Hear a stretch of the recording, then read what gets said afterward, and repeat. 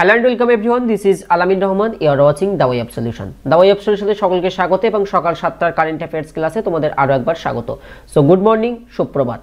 আজকের পর্বে থাকছে গুরুত্বপূর্ণ প্রশ্ন। তার আগে তোমাদেরকে জানিয়ে রাখি, দ্য ওয়ে অফ সলিউশনে নতুন হলে অবশ্যই সাবস্ক্রাইব করে নেবে এবং বেল আইকনে ক্লিক করে নেবে। সকাল 7টায় কারেন্ট অ্যাফেয়ার্স, সন্ধ্যা 5টায় সঙ্গীতা ম্যামের ইংলিশ ক্লাসটা কেউ মিস করবে না। আজকের পর্বের প্রথম প্রশ্ন, কাসিম সুলাইমানি মার্কিন বিমান হামলায় নিহত হন। তিনি কোন দেশের সামরিক কমান্ডার ছিলেন? গত পর্বে এটাকে কেন্দ্র করে আমরা আরেকটা প্রশ্ন দিয়েছিলাম, যেহেতু কাসিম সুলাইমানি নিহত হয়েছেন তাই তার ওই পদে কে নতুন স্থলাভিষিক্ত হয়েছেন। ক্লিয়ার? আশা করি তোমরা সকলেই জানো। তো কোন দেশের সামরিক কমান্ডার ছিলেন? সেটা হবে Iran. Option B is the right answer. সেই প্রশ্নটা দেখো, এই ইরানের নতুন কমান্ডার ইন চিফ হিসেবে নতুন কে নিযুক্ত হয়েছেন? আমরা সকলেই জানি ইসমাইল কানি। তো তার ওই পদে নতুন স্থলাভিষিক্ত হয়েছে ইসমাইল কানি। Option D is the right answer.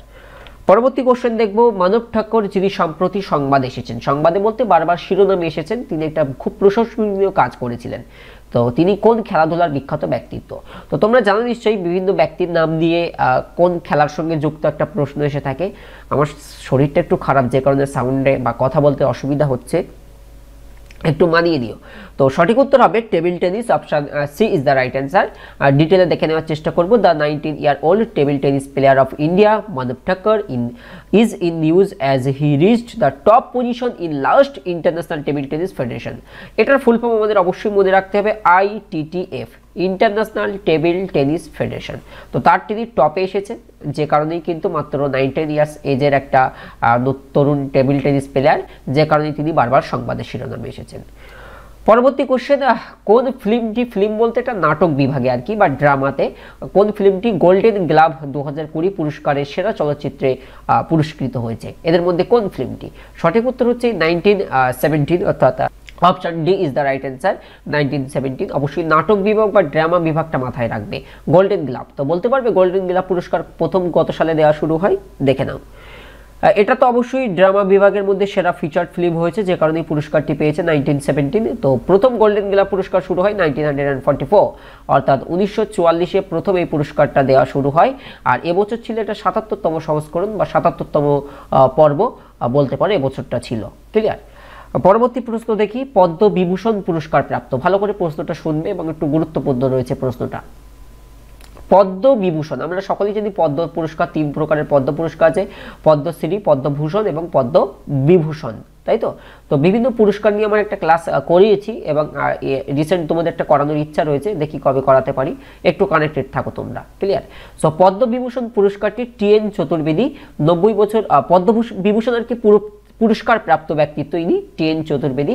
90 বছর বয়সে 2020 সালের এই 5 জানুয়ারি শেষ নিঃশ্বাস ত্যাগ করলেন। তিনি কোন রাজ্যের রাজ্যপাল হিসেবে দায়িত্ব পালন করেছিলেন? সঠিক উত্তর Karnataka. Option C is the right answer. Karnataka is the right answer. Detail একটু দেখে নেওয়ার চেষ্টা করি।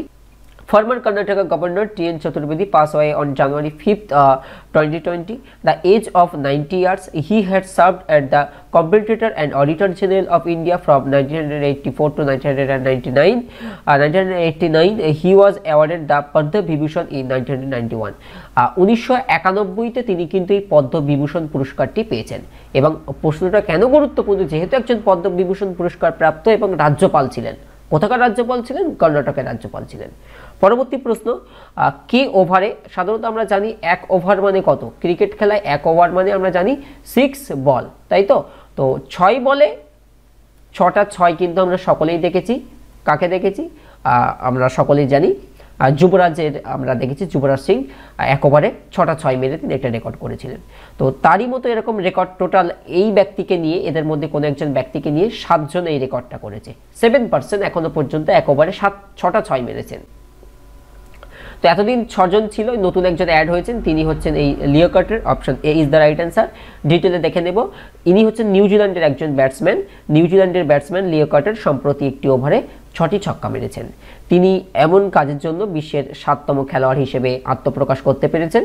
এর আগে আরও 6 জন ছিল বলছিলাম, যেটা এর আগে যারা এই কাজটি করেছেন তাদের মধ্যে গ্যারি সেবারাস রয়েছেন, রবি শাস্ত্রী রয়েছেন, যুবরাজ সিং, হার্শেল গিবস, রাস ভিটালি এবং হজরতুল্লাহ জাজাই এই রেকর্ডটি এর আগে করেছেন। তো বর্তমানে তিনি এই রেকর্ডটি করেছেন। ক্লিয়ার? সকলে একটু ক্লাসটিতে লাইক করে দাও। শরীরটা একটু খারাপ, তাছাড়া আজকে অনেক ধকল গেছে, আজকে অনেক ক্লাস করাতে হয়েছিল 4-5 ঘন্টার উপরে। সো একটু আন্ডারস্ট্যান্ড করে নাও। পাতলা শাড়ি, আচ্ছা এখানে আমি ইংলিশ টার্মটা তোমাদের কেন দিয়েছি জানো? অনেকে ভাববে পাতলা শাড়ি, থিন নয় বা পাতলা নয়, এটা হচ্ছে পাতলা শাড়ি, ক্লিয়ার? গুজরাটের একটা বিখ্যাত শাড়ি আর কি। সো পাতলা শাড়ির উৎপাদন বাড়াতে অবশ্যই এটার ফুল ফর্মটা মনে রাখবো আমরা ইংরেজিতে।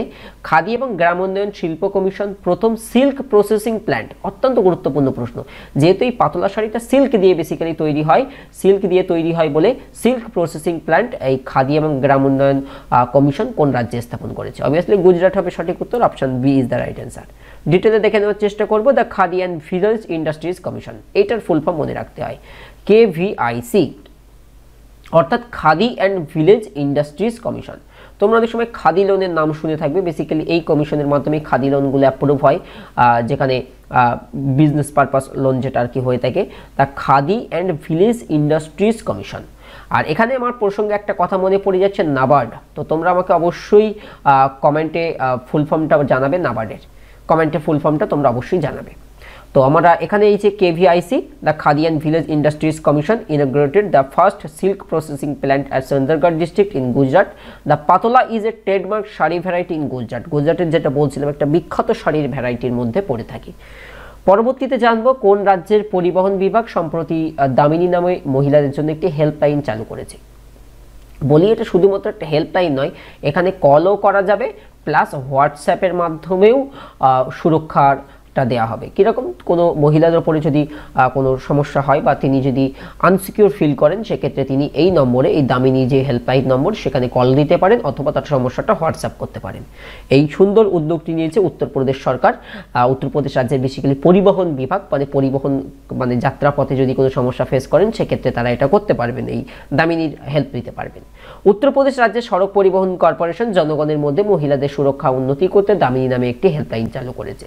এই যে হেল্পলাইন নম্বর তোমরা দেখতে পাচ্ছ, which will have both calling and WhatsApp service facility, এখানে পাওয়া যাবে। নারী সুরক্ষা কিন্তু অত্যন্ত গুরুত্বপূর্ণ একটা বিষয়, যেটা বর্তমানে বিভিন্ন রাজ্য সরকার কিন্তু নতুন নতুন উদ্যোগ নিচ্ছেন, বিশেষ করে নারীদেরকে সুরক্ষা প্রদানের জন্য। পরবর্তীতে জানবো, রত্না ওঝা সম্প্রতি প্রয়াত হয়েছেন, তিনি কোন রাজ্যের নাট্যশিল্পে একজন কর্মী ছিলেন? রত্না ওঝা। তো বিভিন্ন রকম ব্যক্তিত্বের নাম দেওয়া হয়, দিয়ে জানতে চাওয়া হয় তিনি কোন প্রফেশনে ছিলেন বা তিনি কোন পেশার নিযুক্ত ছিলেন। তো এখানকার প্রশ্নটা একটু ঘুরিয়ে তার পেশাটা বলে দিয়েছে, যিনি নাট্যশিল্পী ছিলেন। জানতে চাওয়া হয়েছে এবার কোন রাজ্যের? অবশ্যই আসাম রাজ্য হবে, বেসিক্যালি ইনস্ট্রুমেন্টাল মিউজিকটা তিনি বেশি পছন্দ করতেন, আসাম রাজ্যের এই রত্না ওঝা। পরবর্তীতে তোমাদেরকে জানিয়ে রাখি, তোমরা যারা ঘরে বসে কোচিং করতে চাও, আনএকাডেমিতে যুক্ত হয়ে যাও। সহজে আমি একদমই বলে দিই, পার ডে 17 টাকার কাছে খরচ হয়। যেহেতু 40 জনের বেশি শিক্ষক ক্লাস করায়, এই কারণে তোমাদের সাবস্ক্রিপশন চার্জটা পে করতে হয় আনএকাডেমিকে। আনএকাডেমি হচ্ছে ইন্ডিয়াস লার্জেস্ট এডুকেশন প্ল্যাটফর্ম অনলাইনে। তো পশ্চিমবঙ্গের বিভিন্ন প্রান্ত থেকে স্যারেরা তোমাদেরকে ক্লাস করাবেন, 40+ স্যার রয়েছেন। এবং দেখো, all live and structured course, মনে করো RRBর জন্য একটা কোর্স থাকবে, অর্থাৎ প্রত্যেকটা পরীক্ষাকে কেন্দ্র করে কিন্তু কোর্স থাকবে। WP মেনের যে সিলেবাস, সেই ওয়াইজ ক্লাস হবে। PSC ক্লাস, তো যারা অলরেডি গ্রাউন্ড কমপ্লিট করে ফেলেছো, সামনে মেন রয়েছে। দেখো, মেনে ফেল করলে কিন্তু তোমরা পুরোটাই বাদ চলে যাবে, প্রিলির খাটনি বেকার, ফিজিক্যাল মেজারমেন্ট এবং এফিসিয়েন্সিতে পাস করাও বেকার। তাই সুযোগ হাতছাড়া করো না। WP মেনের জন্য অবশ্যই তোমরা সাবস্ক্রিপশন নাও আনএকাডেমিতে।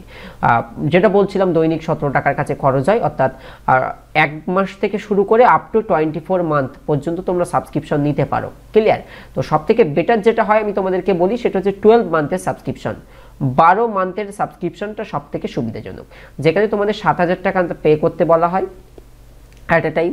বাট এই কুপন কোডটা ইউজ করবে, আলামিন 9 আমিন, সেক্ষেত্রে 10% তোমরা ছাড় পেয়ে যাবে। তাহলে ছাড় দিয়ে কত দাঁড়াবে? 6,300 টাকা। এটাকে 365 দিয়ে ভাগ করলে 17.5 আসে। তো এই 6,300 টাকা অ্যাট এ টাইম পে করবে, যে কোনো অফলাইন কোচিং সেন্টারের থেকে অনেক স্বল্প মূল্যে কিন্তু আনএকাডেমি করায়। আর দেরি নয়, এখনই তোমরা সাবস্ক্রাইব করো আনএকাডেমিতে। আমি আনএকাডেমিতে ক্লাস করাই, এছাড়া আরও 40 জন শিক্ষক রয়েছেন, বিভিন্ন এক্সপার্টরা রয়েছেন, যারা তোমাদের প্রিপারেশন নিতে অনেক সাহায্য করবেন। এবং মনে রাখি, প্রত্যেকটা ক্লাসের শেষে PDF বা স্টাডি মেটেরিয়াল দেওয়া থাকে। সাবস্ক্রিপশন নিতে কারো সমস্যা হলে অবশ্যই কমেন্ট করো, আমরা তাদেরকে সাহায্য করব। দেখা হবে তোমাদের সঙ্গে পরবর্তী পর্বে। সে পর্যন্ত ভালো থেকো, সুস্থ থেকো, নিজের খেয়াল রেখো, পরিবারের খেয়াল রেখো। And finally, ready to fight for competitive exam, let's crack it, join Unacademy. আর নতুন হলে অবশ্যই সাবস্ক্রাইব করে বেল আইকনটা ক্লিক করে নিও। দেখা হবে পরবর্তী পর্বে। আজকে একটু এনার্জি লেস লাগছিল। সো নেক্সট পর্বে আশা করি আমরা আরও বেটার পারফরমেন্স দেখাতে পারবো। Thank you so much, bye bye.